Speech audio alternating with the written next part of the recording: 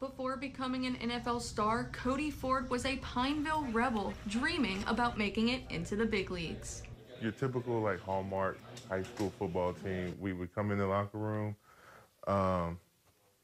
stir things up, go on the football field, be brothers, be friends, and then at the end of the day, we would always just compete. And we all wanted to win. We all had the dreams and aspirations of, winning a state championship. After high school, Ford went on to play at the University of Oklahoma and then became the 38th overall pick in the 2019 NFL Draft.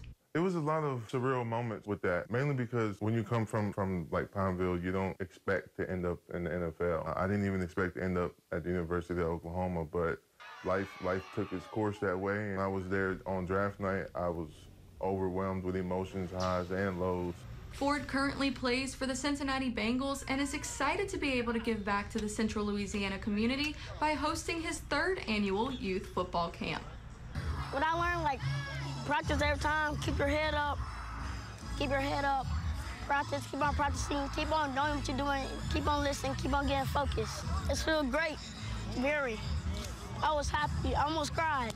Ford and his team hope to make a further impact on the Cenla community through his new nonprofit, Ford's Pancake House. He's the highest draft pick to ever come out of Rapides Parish. If you know a little bit about football, you know that whenever a lineman knocks a guy down, it's called a pancake. So therefore, Cody came up with the name of Ford's Pancake House. Look what he's done every year for these kids.